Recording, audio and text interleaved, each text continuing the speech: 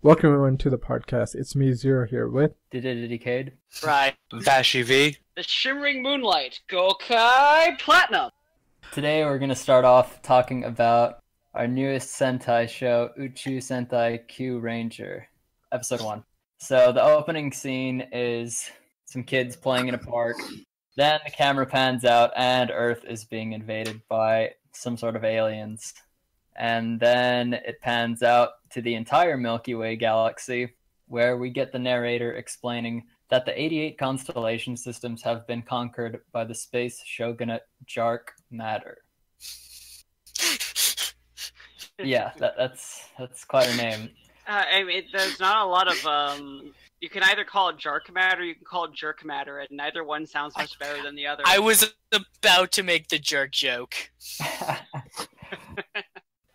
I kind of had the chance to get over the Jerk Matter thing when I was looking it up online, but when it kind of went straight from, the planet being taken over, and then they're talking about 88 constellations, and I'm just like, whoa, okay, that escalated quickly. It sure did, but I guess it's one of those weird things. It's like they're trying to do setup, and it's like, or I know you're trying to go for like a dramatic shot, or like you think things are bad now, like you have no idea how bad it could get, right?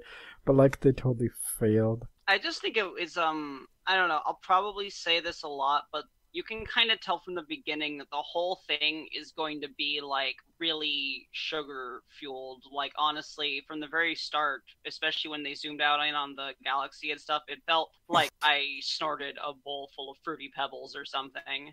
It was so Saturday morning cartoon hype. Yeah, it was kind of just out there in your face. But our story is not even going to be taking place on Earth, because we pan into a kind of saucer-like planet, Krotos. Then the narrator continues that not all hope is lost, and a bull, marlin, and chameleon ship fly in and kind of destroy some of the alien ships. And then they detach, these orbs detach from them.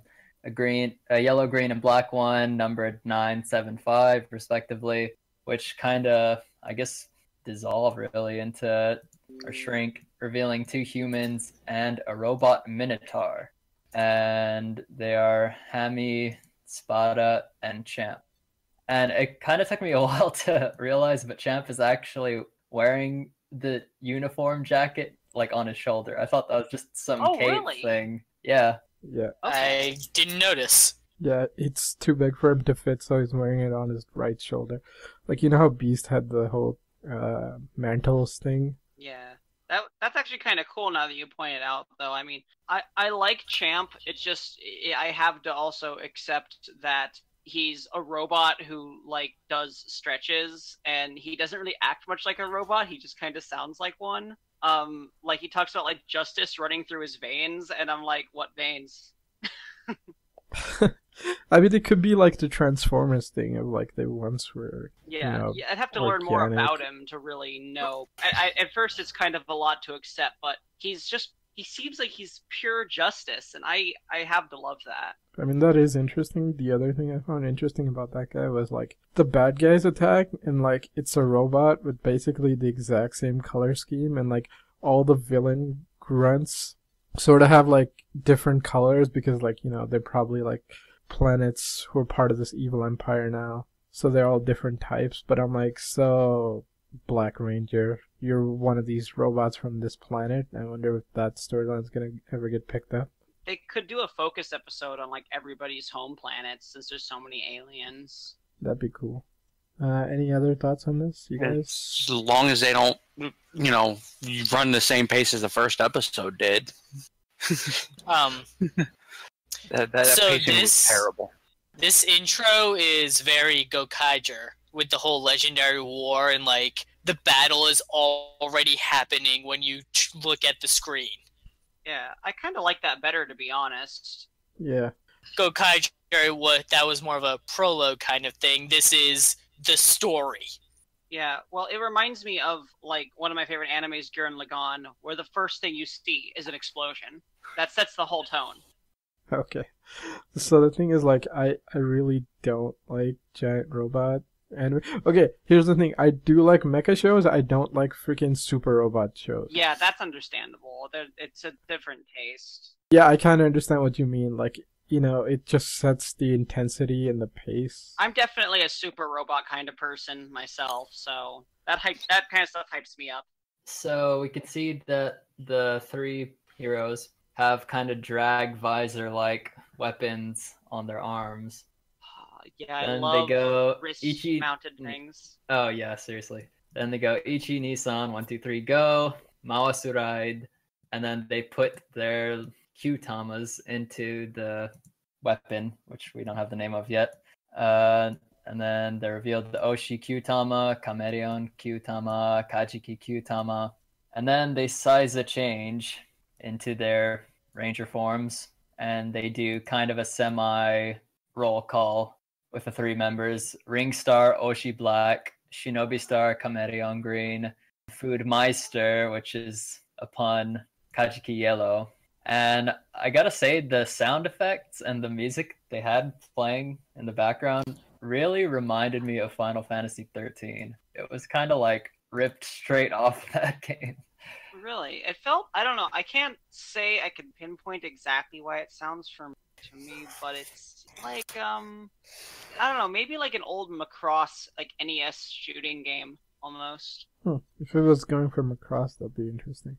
Because I always think of Macross more like rock-ish. Well, I mean more like the sound effect for when the wrist-mounted device is in use. Oh, and most okay, of my yeah. Macross experience is from just the video games. Admittedly, I had the NES the NES game as a kid, believe it or not. I am glad to see that Melee finally became Geki Green. Yes. I love seeing a female Green Ranger every now and then, and now we actually get to have one front line and center. Every now and this is our first actual female Green. Yeah, no Mito Ninja this time, no recolor, no repaint. Okay, no okay. Green female Ranger. Yeah. Transfer changes from TokuRanger don't count because they're just borrowing the color. Yeah. And Tack On Returns movie members do not count. Yeah, definitely. I totally hear you there. The good thing is, like, we open the thing and, like, the first ranger, or I guess human you see is just the green, so it's like, alright, we're gonna put this person right up in front. She's probably gonna be, like, the second most important character. Yeah, I'm feeling it. Yeah, I don't know. I don't have any strong opinions about any of the Rangers besides Champ, at least out of these first three. But when I see a wrist-mounted device, I think, oh great, a toy I can wear without buying, like, belt strap extenders. It's nice that they went back to the wrist thing, but I guess it also makes sense because, like, what else could they use, right? Because the Rangers are so many different types. Like, they all have, like, okay, besides the humans, they all have prosthetic hands or some kind of cosmetic thing if they're not human. So it's probably, like, harder to put, like, take this and stick it in the slot thing, or, the belt, because then you gotta make, like, different size belts for everyone, because, like, if it's just a human size one, it's gonna look weird if you put it on Champ. Yeah. So, I mean, it's kind of like a marketing thing where they just like, alright, the wrist is the safest one, but yeah, it's nice to have it back, I guess. Plus, like, it's the gun thing, I'm like, this looks really close to... Shit, I can't remember any Sentai names, alright? I'm a Rider fan, give me a break. Don't worry about it. The dino one with the batteries. Oh, That's KyuuRanger. KyuuRanger. I almost said KyuuRanger, Yeah. and I'm like, wait, we're talking about KyuuRanger. But yeah, I don't know. I kind of expect them to take the wrist morpher off at some point and then use it like a gun. It looks like it has a handle. Later on, they call it a blaster. Well, Either way, interchangeable weapons, reconfigurable, really nice. yes. Yeah. So then, while they're fighting, they get a call from Raptor 283, who I'm guessing is a robot. I'm really not sure. But yeah, she just basically reminds them that their mission is to save the civilians and that they can't really be too reckless until all 9 are gathered. Because they're really the only Rangers so Which far. is, But yeah, I mean, that sounds smart. Like, to be honest, I don't know. She's a really cute character. She seems smart, but Yeah. not sure what else I think about her. I mean, she's voiced by Luca. I guess that's unfair. Oh yeah, that's fun. Basically, she's just saying, don't get too involved right now until we have everyone so that we don't lose anyone. Yeah. Yeah, that's probably smart. Ranger Mom. I mean, like, you're fighting an evil galactic empire, you know, better have some or most of your important pieces together. I mean, they're not going to take them on by themselves. Who are they, the Gokaijers? I mean, the other problem is, like, they couldn't even combine until Red showed up. They didn't even know that combining was a thing until later on. Yeah. Vashie, you got something on this? At this point, the only thing I really enjoy are the suits, because they actually do look unique. Yeah. That with like the fact that each face mask is different and everything else. The only thing that drives me nuts is Yellow's visor, because it looks like he's just gonna stab somebody with it. Yeah, that is a little. It's because there's so much negative space, you know, and all the other ones, and then he's way different. I mean, that's gonna be one hell of an interesting headbutt, I guess. Yeah. I want to see him headbutt someone. It's gonna be interesting in a crossover. Like next year, just get normal suits or something. I just remember that, what is it, O-Ranger and KyuuRanger or something? Wait, for what? For Sentai. It's like O-Ranger, and then they had a crossover movie with some other Sentai. Oh yeah, how they were doing that for a while. No, they did that pretty much for every series starting at. I want to say O. I know, but then. But like the next team and O-Ranger suit look pretty close. And then they go and it's like, what's up with that getup? It looks ridiculous. I'm like, what the hell are you talking about? It's basically the same thing. But like this time, I'm like, yeah, if the other team shows up and they're like, what the hell is with that getup? Like not Zoojer, because, you know, they're like half animal, half human things. But like the next team, they're probably gonna go like, if this doesn't work, Toei is gonna turn it back to being all boring humans again, right? I think this series has more furries in it than Zoojer actively had on screen at any given moment, not counting background characters. We actually have more characters who you get to see an alien or animal face 100% of the time this time. So it's a better furry Sentai than furry Sentai, possibly. Yeah, I mean, that's one of the interesting parts. Like, I might give this show a chance. I don't know. I'm not super feeling it right now. But, like, the fact that you only have, like, 3 normal-looking... Okay, even Yellow is a weirdo with that helmet. So, 2 humans and, like, everybody else is different. So, I'm like, I wonder where this would go. Plus, we're getting more people. So, I wonder how that's going to turn out. Yeah, it seems so different. Like, I'm just excited to see what's going to be different, honestly. I know, it's nice to see, like, Sentai take a chance, because, like, Rider every year is batshit insanity at this point. Yeah. Rider wants to make sure you never know what a writer is for the rest of your life after each new series. Yeah, pretty much. Right? Like, X8 showed up, and it's like, this is insane. But, like, think about it for a second. If you took the eyes off X8 and gave them compound eyes, would anybody have complained as much? No, right? Yeah, right. It's still the same silhouette, if you know what I mean. Yeah. I mean, it's still crazy, but it's like, at this point, you just shrug it off, right? I mean, X8 is more of a writer than some of our most recent writers because he actually is a modified human. I mean, technically all X8 writers are. Yeah. Plus, like, I don't know, I kind of like, okay, we're getting way off topic, but I guess we can just say this quick. I kind of like X8 because it's got that slimmer, like, profile. Because, like, last couple of years, we had writers that basically needed CGI to make them move. Okay, they could move, but, you know, like, at least we have, basically X8's cyclist motif is pretty much really throwing back to the old school writers where they're basically like, okay, we have armored chests and stuff, and it's basically a jumpsuit after that. Yeah. So that's kind of nice. So then we cut to a traveler on a space bike listening to the radio, and it's horoscopes. So I guess, you know, we're still doing horoscopes after all the constellations have been conquered. You know, it's just a thing. How does that even work in space? They're not even the same thing. Yeah. Horoscopes only work because they're on Earth, but yeah. Maybe he's listening to like an Earth radio station. Yeah, sure. On his space fucking go-kart.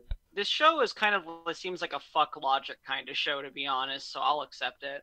Oh yeah. So apparently the best horoscope for the day or the week, whatever, is Leo. The pilot gets excited, and then as the radio starts cutting out, it says, "Watch out for meteor storms."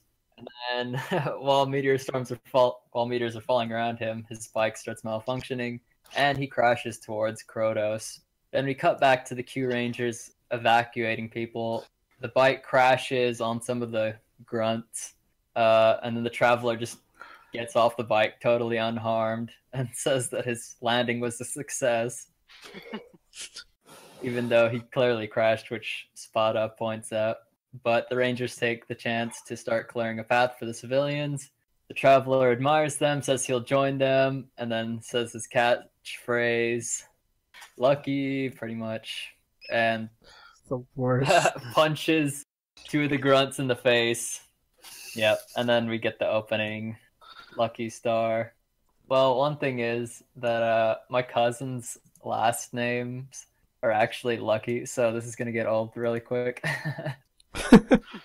But yeah, and he says the catchphrase too, like 5 times throughout the episode, maybe 6, I don't even know. But aside from that, he does kind of have some interesting points throughout the episode. I mean, at first he seems kind of just like a typical obnoxious hothead, but he does we do see more sides of him later on, I guess. So I think he's alright for now. Okay, Rai, your thoughts? Lucky just bicycling through space. I just didn't even think twice about that. I just kind of accepted it for what it was.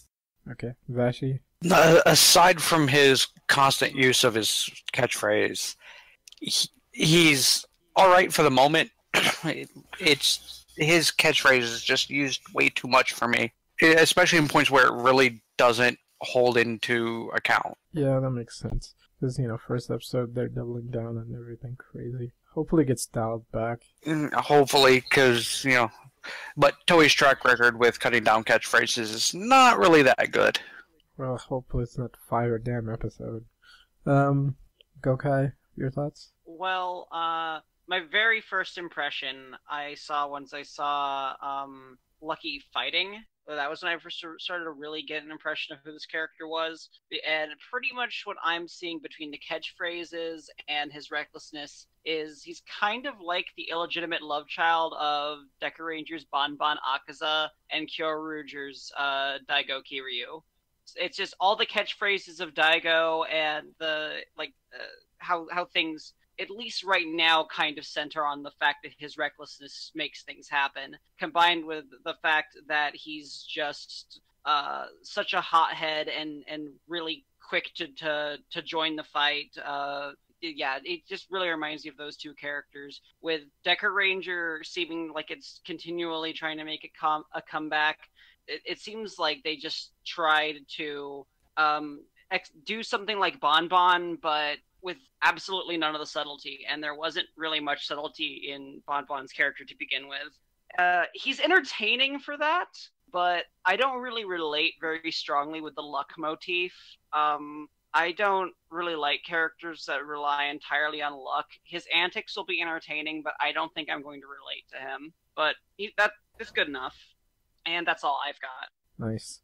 I mean, this guy pretty much derailed. I'm I feel like it's a new show, a new start. I feel like, working on the subs for this, and I saw this, and I'm like, do I just quit TVN now? I mean, I haven't worked for them for 4 months because I've been so damn busy. But you had a chance to run away when you saw Takaharu Ninja. Oh, I didn't watch that. Oh, okay. That train wreck. I thought Tokuger was the train wreck. See what I did there? Tokuger is amazing. How dare you? No, I'm not dissing the show. I'm just saying because of trains. I was going to say something like Tokuger's train never crashed, but hey, you cross the white line and you see what happens. Okay. Yeah, cross the black line if you're really ballsy. Yeah, I don't think so. No, I meant remember that Gaim crossover? Anybody? I didn't remember it, but I don't get what you're referencing. Okay, so they always say don't cross the white line or whatever, right? And in Gaim, somebody actually crosses it, and conductor drives the entire train. right over them. Oh, That's I don't happened to more remember people than this. just Gaim, though. Yeah, it's in the grind. I don't remember this. I'm gonna have to go back and watch that again. It also happened to the Kuros and a few of the villains that they fought throughout the show. So, and I love a transformation sequence that can be used as an attack every time, no matter what show it is. I like that gimmick. Yeah, it's pretty nice. I mean, like, cutting back to this show, though, man, Lucky, it's one of those annoying things, like, nobody likes Deus Ex Machina. Like, you might like the spectacle in the moment, but, like, if this is your standard operating procedure, it's really bad. Because, like, we have 9 Rangers, and this is the gimmick he thought up. Like, I can think of, like, oh, you're running out of shit, but, like, this is your leader, Mr. I'm super lucky. What happens when the luck runs out, you know? Maybe the show will address that. Yeah, maybe it will, but I don't know, man. Like, after Zyuohger with Yamato being such, like, an awesome red, like, to cut to this guy, I was like... Yeah, it is kind of jarring. But there's 11 other Rangers to focus on, or 10, so... I know, but, like, you know, it's kind of that writer thing of, like, you gotta kind of at least sort of like the main guy Yeah, I get ya. to watch more, you know, but, like, Sentai, I could just focus on something else, like, But, like, right now, nobody's developed enough for me to give a shit. Anyway, let's move on, otherwise we're gonna be here forever. So after the opening, which I thought was pretty good, we cut to the ship of the rebellion, the Oriongo, and I thought it was refreshing that the heroes get a cool design base, not just the villains, because usually the villains get the badass lair, but now the heroes have a pretty cool ship. So the Traveler is eating some pretty strange looking food made by Spada, who claims to be the best cook in the galaxy.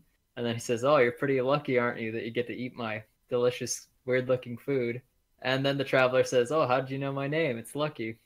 And Champ laughs at his name while he's lifting weights. And then Lucky makes fun of him because, I mean, he's a robot lifting weights. It's equally as ridiculous. That made sense. Because I'm like, yeah, anybody would question, why is a robot lifting weights? You know, the food thing is a lot weirder because, like, you're traveling around the galaxy. Like, of course it's gonna look weird. Like, have you seen half the shit the planet Earth eats? You know, like, traveling around the galaxy with, I don't know, space Sanji. Oh, know, yeah. Should be interesting. You ever have stuffed pheasant? No. But, like, if you want to look up some random shit, look up Perry oysters. No, don't look it up, okay? And I'm not going to tell you what it is because it's stupid. Anyway, thoughts on these two guys? I mean, like, I don't know, man. Right now, it's just like, okay, I'm the Black Ranger, I'm super strong, so I'm lifting weights, I'm the Yellow Ranger, I can cook. I'm like, that's cool, but, like, you got anything else, man? Yeah, come to think of it, it's pretty common to associate the Yellow Ranger with food in some way, isn't it? That's the stereotype, but, like, Akiba Ranger kind of commented on this when, like, Yellow was, like, constantly eating, like, bowls of curry, and, like, you know, that's the stereotype, but realistically only 2 Yellow Rangers really like, you know, spicy curry or whatever. But that's, like, from the Showa era, so it's like a callback. Like, it was one of the first Yellow Rangers, if not the first one. I mean, I do know that the first one was, a, you know, really plump guy. Yeah. I guess it makes sense, but it's interesting that he's cooking. I mean, I wonder if that'll come. Hopefully it does, because Kabuto exists, so, like, you know, we already had a cooking show with, like, 9-ish Toku suits, so why not? Agito. Yeah, Agito also, right? But, like, Kabuto made it, like, its central theme, but yeah, Agito also. Yeah, this show has a lot of really exotic space things in it, and I just like the flavor of it. Not to make a food pun or anything. So basically, after that little gag, Raptor and Hammy show up.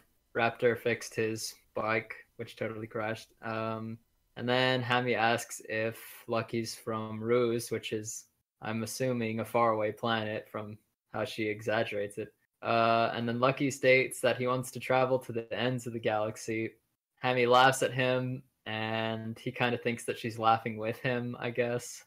But she's not. And Spada makes the point that he's surprised Lucky hasn't been attacked yet.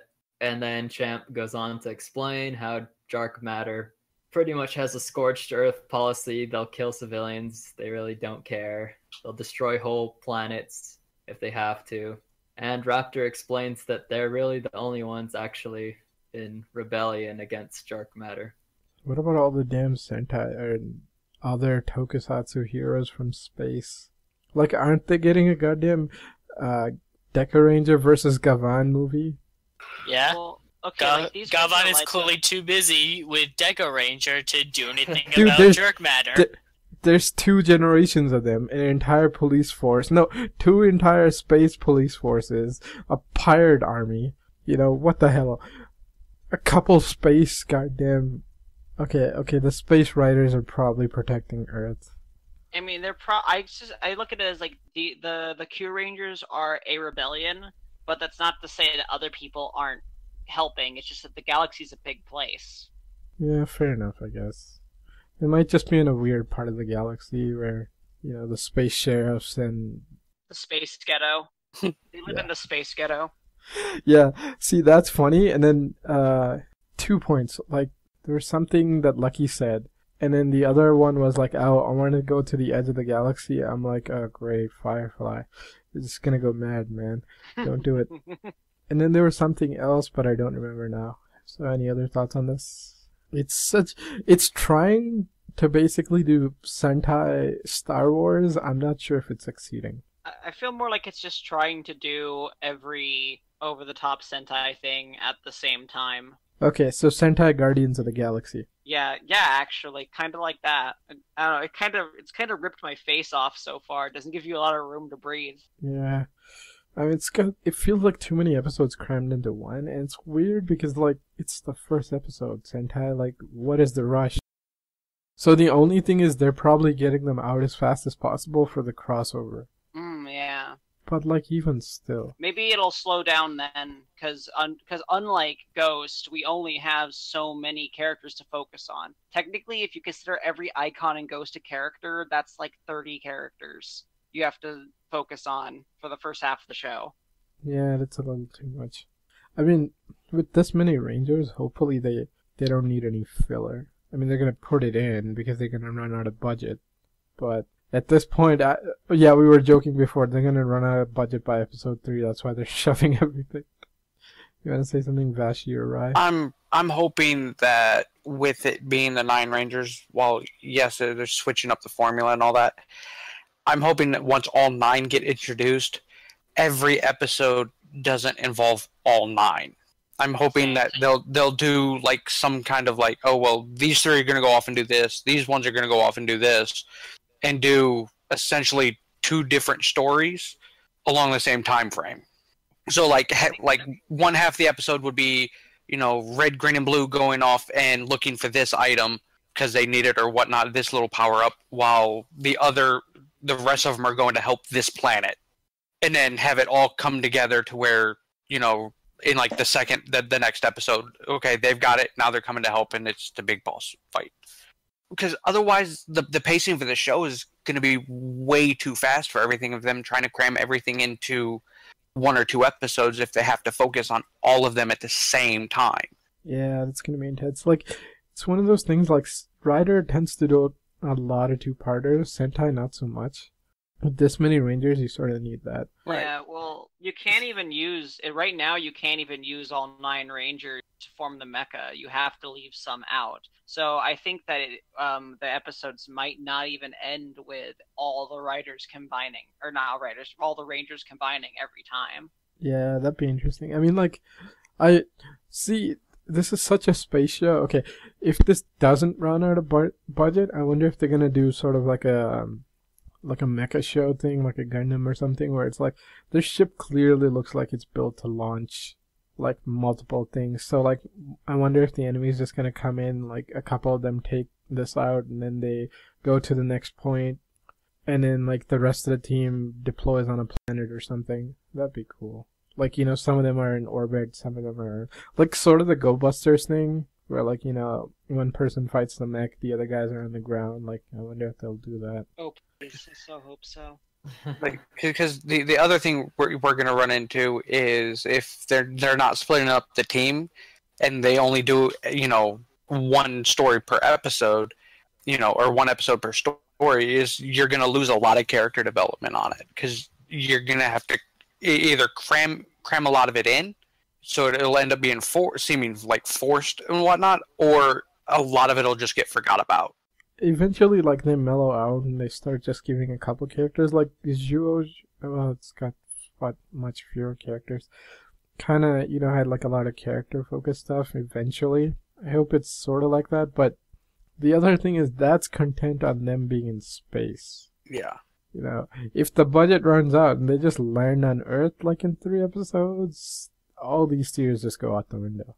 Right. Because, like, who the hell knows what happens at that point? A lot of that stuff could be done in stock footage. So you get stock footage of the Voyagers leaving, and then you just cut to a different location, color correct the location a little bit so it looks more like a foreign planet.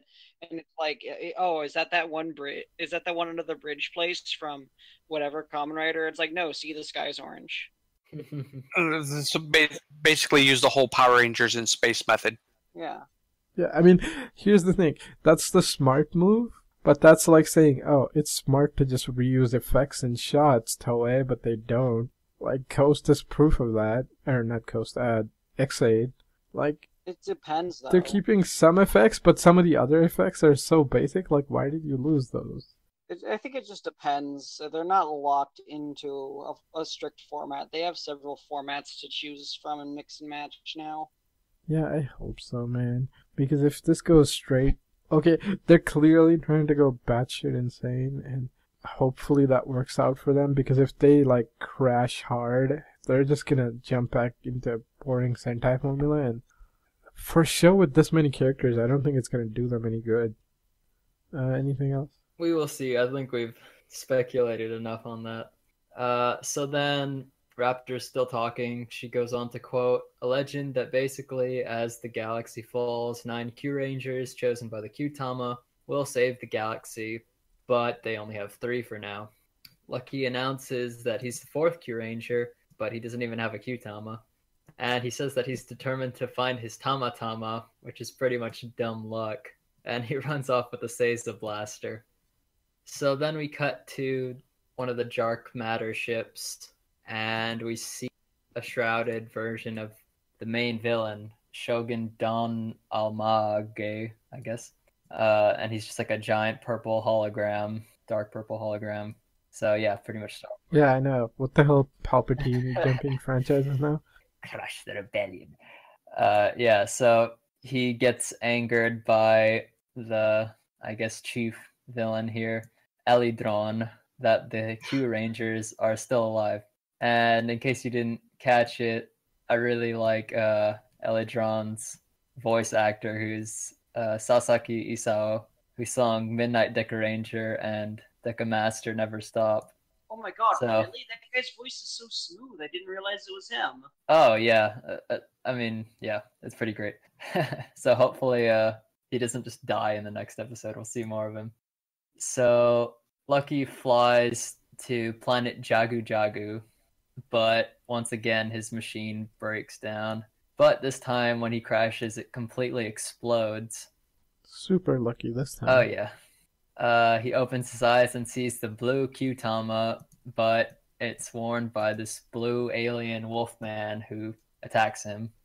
And the KyuuRangers come to break up the fight. So then we cut to the wolfman's village. Hami tries to help him awaken his Kyutama, but fails. We see from the little text that his name is Garo. I still think it's Garu, but that's besides the point. And he claims that pretty much no one can defeat Dark Matter. And Lucky says that he can't summon the Kyutama's power because he's weak, which leads to another fist fight between them. Then we see Elidron's ship arrive at Jagu Jagu, and we get some text that he's the chief retainer of the Sagittarius system. I have no idea whether that's going to be relevant or not, but yeah, that's his title. And he pretty much... I mean... Oh, go ahead. Yeah, it's because they're fighting an evil space shogunate, so of course it's going to have retainers. It makes sense. Yeah. It's just So that with pretty much- how there's the Red Ranger and the Blue Ranger fighting, I just, that reminds me so much of the Tension Machine, the Red and Blue Ranger and Deca Ranger, except this is done at like a mile a minute. Yeah, it just came out of nowhere. Yeah, I know. In Deca Ranger makes way more sense. Yeah, well, Elidron basically says casualties are okay, just kill those KyuuRangers.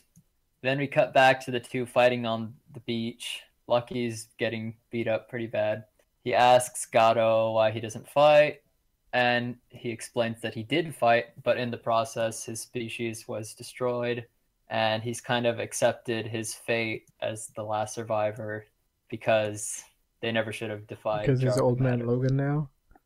Oh yeah, that too. So any thoughts on, I guess, the Blue Ranger? Because, like, in this episode, I guess he's the second most important character, I guess. I have some thoughts. Sure. So this entire first episode is basically 3 episodes on fast forward.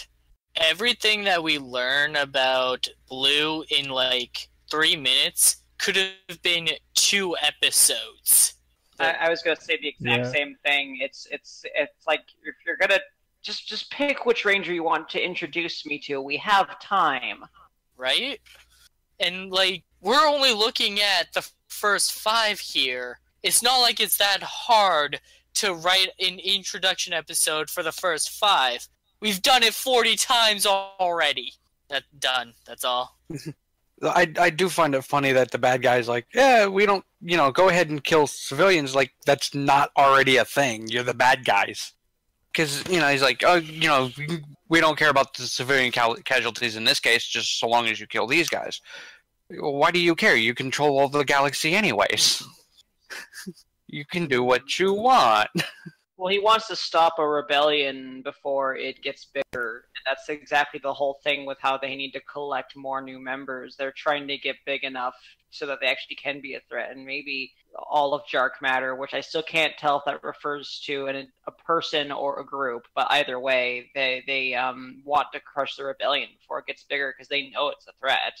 Right, but if you're going to crush a rebellion, you don't worry about collateral damage. Well, yeah, I think it's just flavor.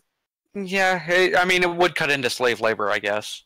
Yeah, that's what I was thinking. Is like the only reason they would say that is because, like, okay, he's a retainer, so maybe it's like the System Lords thing from Stargate, where it's like, each System Lord or retainer, I guess in this case, there's like a certain amount of people and planets that they control. So, like, it's like saying, okay, go ahead and blow up one of your planets just to beat these guys. Like, yeah, you could do it, but, like, it's costing you a lot. You don't really want to do that to piss off your boss. Yeah. So maybe they just needed, like, authorization, but yeah, it's still stupid. Like, I mean, like, how many people did we just see get, like, destroyed in that intro anyway? A lot. So, after Gato tells his story, Lucky goes on the offensive, and he's clearly stronger now. And he gets a pretty good right hook on Gato and explains to him that he's lucky to fight Lucky because he doesn't have to hold back against someone with superior strength.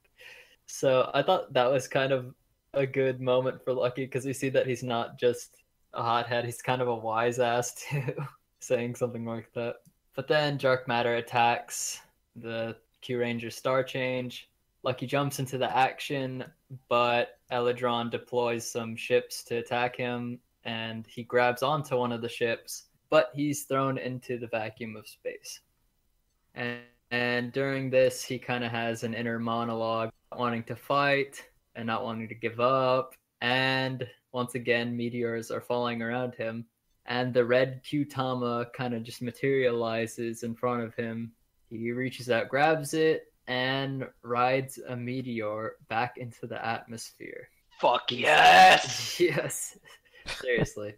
Yeah, that was one of the more badass moments. I'm like, alright, kid, you're kind of annoying, but, casting Meteor the first time you henshin, that's pretty impressive. Yeah, that's what made me feel like I knew what kind of show it was really gonna be. I'm like, yep, this is gonna try to just blow my face off. It looked like the actor's face was getting blown off by all the sparks they had. I mean, that's only if the budget holds up, and, like, I don't know with this show, man. Like, not Ghost. Actually, it already blew through most of it seems. But who knows? I think him riding the meteor down is one of the most badass entrances for a ranger for when they get their powers. Yeah, it's pretty awesome. Too bad his catchphrase is shit compared to Yamato's. I mean, imagine say that intro with Yamato's catchphrase. How badass would have that been? Maximum Land on the planet. badass. Yeah, that would have been awesome. Okay, I'm done. Okay, yeah. So he size the changes, jumps off the meteor into the Henshin star, kind of blade style, and the meteors own a bunch of the grunts. And Lucky rises out of the flames and says his introduction, Superstar Shishi Red. And he pulls out the Q sword. He wrecks some grunts. Then we see the Q axe, Q rapier, and Q slasher, which is kind of like a dagger. And they insert their Q tamas into the weapon for the galaxy finisher. Do you want to say anything about those weapons or? Yeah, that's what I was gonna say. Like that sword was badass, but like the dagger, unless Yellow has super speed, is the one that's gonna get the most shafted at this point. Like everybody gets this badass weapon, I get the smallest thing with like no range. You guys got anything on these? Other than the fact that I do like the look of them, like with them actually being unique for I guess lack of a better term, the standard weapon. I like the fact that they're different. I just feel like I just feel like the Q-Tama when you insert them don't have very much of an effect. That's my only gripe. Otherwise, yeah, they're very unique, very cool. Yeah, I mean, they already do so much, so like if they're kind of weaker on the weapons, I'm okay, because they're basically the mechs in Pokeball form. Yeah. You know, and the henshin thing, so I'm like, okay, whatever. You know, if they couldn't roll it into the toys as well, as long as we get, like, at least it looked good, alright? As opposed to those terrible freaking gun sword things from Zyuohger. Yeah, Zyuohger had pretty weak weapons. Good show, at least for me, but weak weapons. Any other thoughts on these? I like the rapier. Yeah, me too. A rapier is pretty unique. I was like, well, for me, it just reminded me of Kamen Rider Saga's weapon from Kiva. What about Fem? Okay, yeah, I haven't seen the movie, but I Oh. kind of know what you're talking about. Say what? Knight also uses a rapier. It just doesn't look like one. Yeah. Yeah, I don't count Knight. But yeah, that, watch Ryuki's alternate ending. okay. Yeah, see, we kind of hit a point where it was the clip show episode, and that episode jumped 5 timelines. It was one timeline. By the end of it, we were in timeline 5, right? So with all the other endings, I don't know how many timelines Riku jumped. So pretty much, Lucky starts fighting 2 of the, I guess, tier 2 grunts, and a wave just randomly comes and washes him into the ocean. So he uses his galaxy, but he actually gets a name for his ability and I guess it's only just because the meteors are falling down, but it's Regulus Impact, and it's pretty much just a giant slash followed by the meteors crashing down on them. But the angle was so nice. Yep. Yeah, it's a pretty nice finisher. But it's a red, so of course they're gonna have the fanciest finisher. So then Raptor calls in the Oriongo's being attacked by the little mini ships, and I guess it doesn't have any defensive capabilities, which is kind of lame, but... Well, it's a carrier, but yeah. That's kind of dumb. So Spada and Hami deploy the Chameleon and Kachiki Voyagers to help. Some of the ships turn on Lucky, who's watching on the beach, and he accidentally does the Saiza Go command, which summons the Shishi Voyager, which is, I guess, conveniently located on that planet, and it emerges nearby from lava, which is pretty awesome. And once again, Lucky says his phrase, and the Voyager pretty much just lifts its paws, and a bunch of missiles shoot out, and it's super strong. Then we cut back to Oshi Black, outnumbered on the beach, and Gato pretty much finds the resolve to fight, and Star changes with the Seiza blaster that was in the briefcase into Beast Star Okami Blue. And I don't know, I like the fact that the Beast Man, the aliens, the robots, whatever, are kind of getting special treatment on their suits. Like, yeah, I really like Oshi Black's Okami Blue. His His is pretty neat too. I like I would say I probably like Okami Blue the least as far as in-suit design goes. But I haven't really decided if I hate it yet. I really like the black design, but I haven't gotten used to the fur yet. I like it sometimes because it makes me think of an animal, obviously. But then I don't know. My gripe, I guess, is that it doesn't look as good stationary. It looks good while he's in motion, but not good when he's just standing next to the other ones. It seems like kind of a cheap material. Yeah, I know what you mean. Like, it would have been cooler if it was something like, crap, I can't remember his name.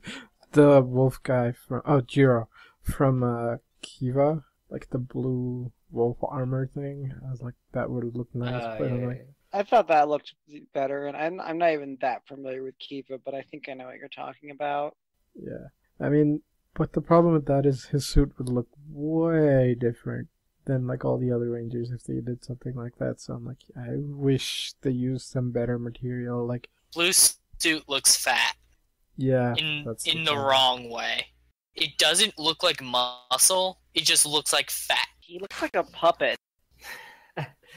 You can actually see fur coming out of the neck slot too.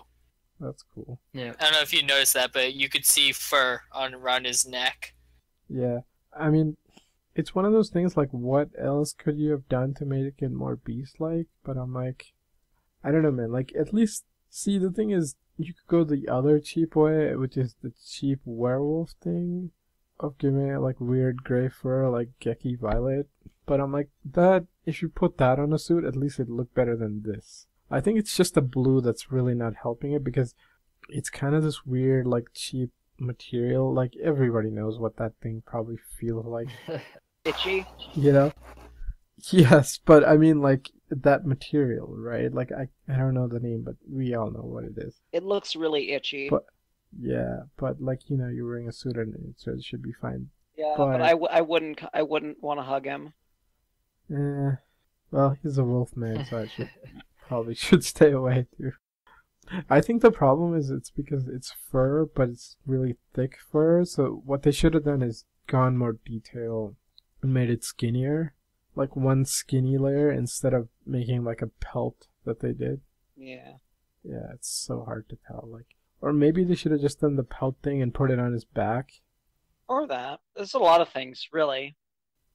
I don't know, man. Maybe it'll grow. I mean, like, I don't hate it or anything. Like, black suit, I think I'd like a little less because that giant visor of his. Because, like, at least yellows is useful. Like, black, that thing's just gonna get in the way. Well, I mean, his head is giant, so I guess it kind of makes sense. At least you can see. We've gotten some visors in the past that would be impossible to actually see through. Yeah, fair enough. Yeah, so Lucky, his Voyager's mouth beam, which destabilizes the other Voyagers, and Lucky just somehow knows how to use the Seiza docking command and combines the three into a robot without legs. But the stubs have jet propulsion, so it's all good. And they attack the enemy ship, and Eladron sends out a giant Tier 2 Gyoza, I guess, not to be confused with Japanese pot stickers. So they get hit, and as they're crashing towards the moon, the Okami and Oshi Voyagers combine as the legs, and the system voice says KyuuRanger. Yeah, that was pretty awesome. Yeah. Like, they're about to crash, and you get that badass shot of, like, black and blue just coming out to form the legs. I was like, that was a cool-ass moment, man. Yeah, that was a I mean, actually, twist. that last fight was pretty decent, actually. Well, in the beginning it was decent. Then it's just standard, okay, it's the first fight, it's just gonna get out of the way. I don't know. I thought it was a little better than usual, the first fight. It just, I just like the look of it. They didn't do anything that different, but I liked the look, I guess. The sparks are really nice. Heck, I even used a scene from that in my new banner for my channel, so. Nice. Yeah, it's just probably because I haven't seen a lot of Sentai. To me, it's like, okay, a standard episode 1 fight. I did like the fact that the mech is usable without all the pieces. You know. Well, in space. Yeah, well, in space, at least in space. It looks like they had basically they planned for it to be able to be activated without all the components because it's going to need jet propulsion in those slots, if there's nothing there, and it does. Yeah, that's cool. I mean, then again, what is their weaponry? Like, okay, it's either super advanced tech or magic. In which case, it's like, okay, if this thing's gonna turn the tide of a galactic war, it better have some good. It's Sentai tech, which is basically technology that is fueled by hopes, dreams, and willpower, and destiny. And destiny, huh? Well, because every single Sentai automatically knows how to use all of their weapons. I assume that there just must be some god in the Sentai universe. Maybe it's Aka Red or something. It just goes, all right, you guys are Sentai now. I bestow the knowledge of how to use all these crazy new gadgets upon you. Figure the rest out. Maybe it just comes with a suit. Yeah, something like that. It seems automatic. It seems a given. Maybe they're just instructions written on the inside the helmets. That's what I was gonna say. Like, as soon as they sit in the seat, it's just a walkthrough pop-up inside the helmet. I mean, like, I was gonna say it's not the same in O-Ranger because they're like a trained squadron, so they actually, built it and then they read how to freaking use it. But like, yeah, usually it's weird. I think Sentai just assumes, okay, dude, it's a Sentai show. They're just gonna know how to use it. I just wish they'd learn how to use it, which would explain like how they suck before, and like as the shows go on, they just get more and more experience. Like the Ryuki thing. Gotta love Ryuki for that. Yeah, it's like he can fight, sorta, or at least he can take a punch. But like as the show goes on, he gets better and better at fighting. One of these days, Sentai. Well, no, I thought, gosh, I don't want to start a shitstorm by saying this, but I thought maybe not so much with the mecha fights, but with the Ranger suit fights, Ninja actually showed a very steady progression of skills. That's good. I haven't really seen that show, so I wouldn't really know. I mean, like, KyuuRanger, it made sense because, like, one, it's freaking magic, and two, the Sentai team's made out of, like, the freaking guardians of, like, Zhuland, right? So, of course, these guys know how to fight. Yeah, it's all primal instinct for them anyways. Yeah, that's true. Plus, like, I mean, I guess these guys are fighting a rebellion, so maybe they just know how to wing it. They didn't. The KyuuRangers didn't even know that their mecha combined until like Lucky got lucky. Yeah. Yeah, it's one of those weird things. I mean, I wish it came with the manual. Then you can do the date thing, and then like 3 episodes in, somebody actually reads them. Hey, it can do this other shit too, and that's how you get the power up. Well, that's one thing that kind of is hinted at from the commercials that I'll get into. But yeah, basically the intro song plays and the giant battle starts, and we kind of get to showcase the strengths of each limb. The Uoshi leg, the chameleon arm, the Kajiki arm, and the Okami leg. But one thing that I noticed from the commercials is that the legs can be used as arms and vice versa. Oh my gosh, that's so hype. Yeah, that'll probably come up later, and it'll be pretty sweet. I also thought that them having separated seating was kind of an interesting change of pace. Yeah, that's like Voltron. That's what I thought too.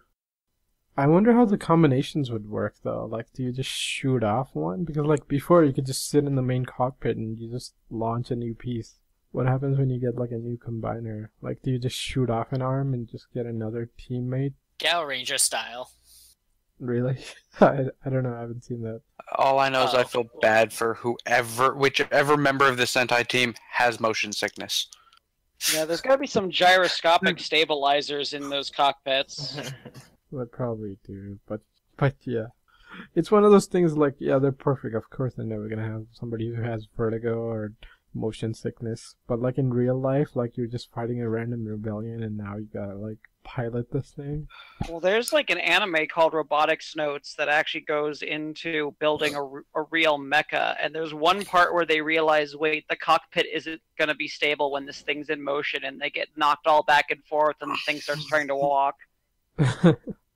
That's pretty awesome. Yeah. So then we get the finisher attack, KyuuRanger Star Break, and then the system voice is Super Galaxy. And basically the sword shoots out volley. Well, I shouldn't say sword. The Kajiki arm shoots out a volley of missiles or meteorites. I couldn't really tell. It's pretty crazy. While it's in the downward swing, and it halts after it has dug into the ground, which is pretty awesome shot, especially on this moon terrain. The ground splits, and the Gyoisa falls into the split earth and explodes. So, pretty awesome. Once we really got to like the mecha fight, like my brain just slowly stopped being able to process what I was looking at. Me So too. the last few minutes of this show is just a blank to me. I kind of remember feeling very similar. I've been watching some clips again today, but I'm probably gonna flip through the whole thing again before I do my own episode on this, because, like, I just kind of remember how I felt, and I remember, like, feeling like I was gonna, like, vibrate out of my seat. So, any thoughts on the fight, Vashie? No, honestly, it's like I liked it. I'm still not sold on the mech design, but I did like the finisher and the how that all worked out. Yeah. Because it was nice to see like it actually have destructive capabilities to something other than just the monster. Yep. This is gonna be kind of weird for me, but my favorite Sentai is Mega Ranger. So the fact that the attack is it calls out Super Galaxy reminds me of one of my favorite mecha of all time, Super Galaxy Mega. That's nice, I guess. I mean, like, it could be a callback, because we've been doing a lot of those lately. I choose to believe it is. Nice. I mean, like, yeah, this fight looked pretty decent, but, like, I can't remember any of it now. All I remember is, like, yeah, it's not bad. And, like, the backdrop was pretty awesome, with, like, the night shot and them being on the moon. That was pretty unique. Space gives so many opportunities for them to just play with the look. The civilians look different, the food looks different, the fights look different, and there's going to be all kinds of edits they're going to do to the scenery, as long as they can just set a little budget aside for that every episode. Yep. Yeah, that's gonna be nice. I wonder if they're gonna do, Tyson Z's, that ring around Saturn rider kick with the mech thing. Oh my god. Something like that. I hope and they they do show something it's like too good. It's so good. So then Lucky and Gato get their rebellion jackets and they get all psyched up, but Hami and Spada remind them that they need to find more Rangers first before they really take the fight to the Shogunate. And then we get the ending dance song.